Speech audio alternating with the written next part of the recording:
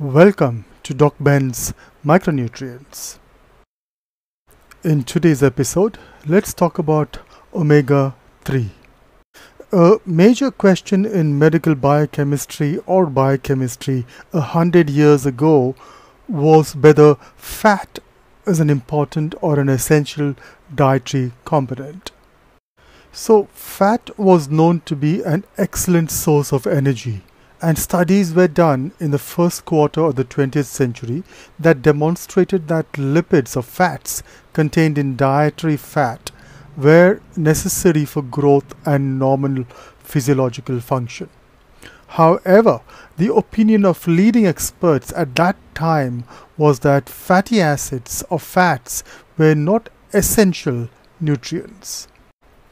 So this well-established view that fat was not essential was challenged in 1929 by George and Millard Burr, who reported that dietary fatty acid was required to prevent a deficiency disease that occurred in rats fed a fat-free diet.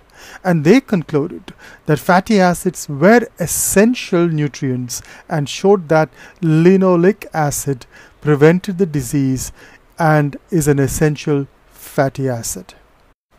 And so, the discovery of essential fatty acids was a paradigm-changing finding, and it is now considered to be one of the landmark discoveries in lipid or fat research. So let's look at polyunsaturated fatty acids or PUFAs. The two major classes of PUFAs are omega-3 and omega-6 fatty acids. Now, like all fatty acids, PUFAs consist of long chains of carbon atoms with a carboxyl group at one end of the chain and a methyl group at the other. So PUFAs are distinguished from saturated and monounsaturated fatty acids by the presence of two or more double bonds between carbons within the fatty acid chain. So now, since we know we have something called as PUFAs, what are omega-3 fatty acids? That is one of the PUFAs. Omega-3 fatty acids are a family of essential fatty acids that play important roles in our body and provide a number of health benefits. As our body cannot produce them on its own, we must get them from our food that we consume. That is why they are called essential fatty acids. The three most important types of omega-3s are ALA, that's alpha-linolenic acid, DHA, that's docosahexaenoic acid, and EPA, or eicosapentaenoic acid. Now, ALA is mainly found in plants, whereas DHA and EPA occur mostly in animal foods and algae. Now, one has to understand that omega-3 and omega-6 fats are used to produce important signaling molecules in the body called eicosanoids. Balancing the intake of these fatty acids, that's omega-3 and omega-6, is considered important for optimal health. Now, omega-3s play important roles in the body as components of the phospholipids that form the structures of cell membranes. Very important. DHA in particular is especially high in the retina, brain, and sperm. Now, in addition to their structural role in cell membranes, omega-3s, along with a few omega-6s, provide energy for the body as well. Eicosanoids, or eicosanoids as I mentioned some time back, are signaling molecules that have similar chemical structures to the fatty acids from which they are derived. They have a wide range of functions in the body's cardiovascular, pulmonary, immune, and endocrine systems. Now, a few words on omega-6. The eicosanoids made from omega-6s are generally more potent mediators of inflammation, vasoconstriction, that is narrowing of blood vessels, platelet aggregation, than those made from omega-3s, although there are some exceptions. Now, both classes of fatty acids compete for the same desaturation enzymes. EPA and DHA can compete with arachidonic acid, which is an omega-6, for the synthesis of eicosanoids.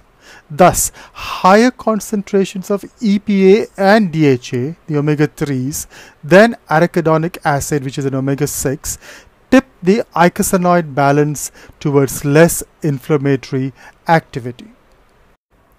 So what is super important is maintaining a balance between these two fats, often termed the omega-6 to omega-3 ratio. It is super important for optimal health. What are the omega-3 challenges, or what are the clinical manifestations of an imbalance or very low levels of omega-3? If one looks at rheumatoid arthritis, which is an autoimmune challenge, which has or manifests as swollen and painful joints, bone erosion, and functional impairment, omega-3s are able to decrease not only the incidence but also the severity of rheumatoid arthritis. Systemic lupus erythematosus. This is quite a common autoimmune disorder with diverse clinical manifestations that include inflammation, blood vessel abnormalities, and are all associated with autoantibodies, or antibodies that attack our own cells and cellular components. Now, there are several papers published that oral supplementation of EPA and DHA, the omega-3s, induce prolonged remission of SLE without any side effects. Type 1 diabetes. Now, this is an autoimmune disorder as well. This is not the same as type 2 diabetes mellitus. Type 1 diabetes is an autoimmune disorder. So it's an organ-specific autoimmune disease executing autoimmune attacks that lead to the destruction of pancreatic beta cells. So there is a challenge with the secretion of insulin. So there is a glucose imbalance as what we see normally. So it is very similar to type 2 diabetes because even that has a glucose imbalance.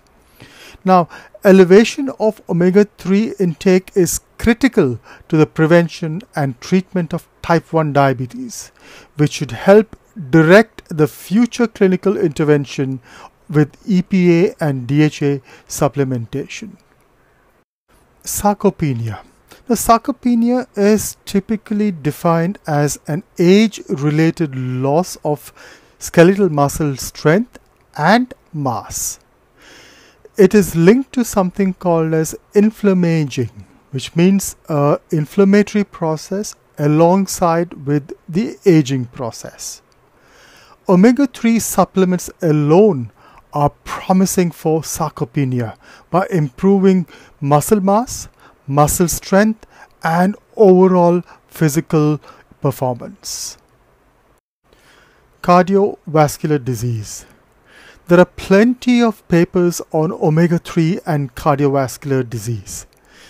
Omega-3 is typically linked with cardiovascular health. So many studies have assessed the effects of omega-3s, primarily EPA and DHA, on cardiovascular disease and cardiovascular disease risk factors such as high blood pressure and elevated plasma lipids. Now, overall, research indicates that consuming fish and other types of seafood as a part of a balanced diet promotes heart health, especially when the seafood is consumed in place of less healthy foods. Alzheimer's disease, dementia, and cognitive functions, the challenges of aging. High intake of omega-3s are associated with a reduced risk of cognitive decline, Alzheimer's disease, and dementia. Lower levels of DHA, especially, are associated with more cerebral amyloidosis. So amyloidosis is the kind of a protein deposits that are seen typically in Alzheimer's disease. Depression, extremely common, isn't it? A 2016 meta-analysis of 26 studies found a 17% lower risk of depression with a higher fish intake. And higher fish intake, of course, is related to omega-3. So high levels of omega-3 intake may be beneficial for major depressive disorders, especially in adults. Infant health and neurodevelopment. Numerous studies have examined the effects of maternal seafood and omega-3 intakes on infant birth weight, length of gestation, visual and cognitive development, and other infant health outcomes.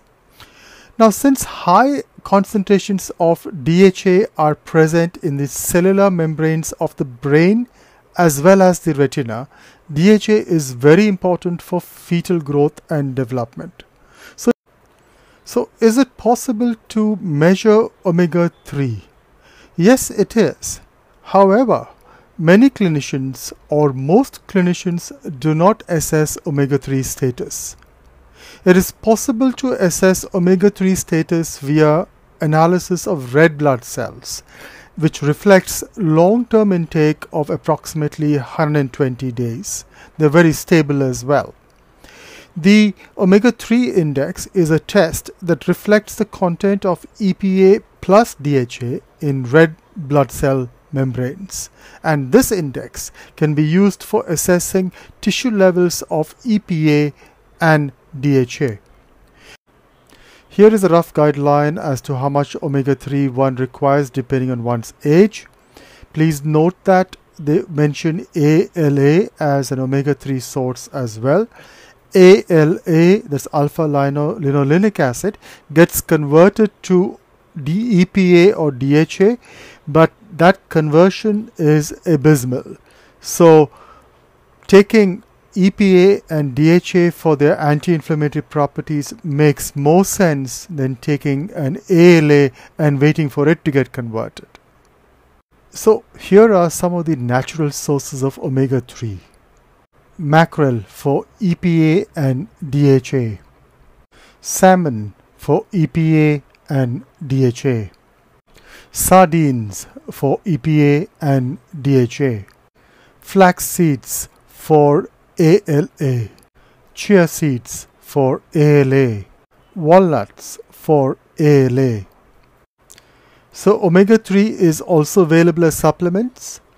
They are available as capsules or oils as fish oil or capsules, krill oil or capsules, cod liver oil or capsules, or vegan source like algal oil or algal oil capsules. Omega-3s are indispensable.